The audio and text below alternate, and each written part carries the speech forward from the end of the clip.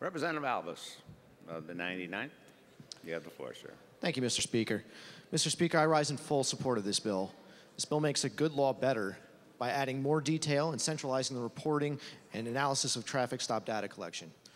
Currently, fewer than a third of police departments statewide provide such traffic stop information. This bill would raise compliance of reporting information. This data collection analysis will not only benefit those who are unfairly profiled, but will also benefit police departments so that they can identify problematic trends and work to mitigate such trends before they get out of hand.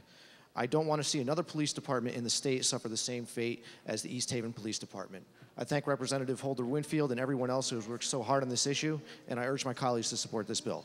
Thank you, Mr. Speaker. Thank you, sir.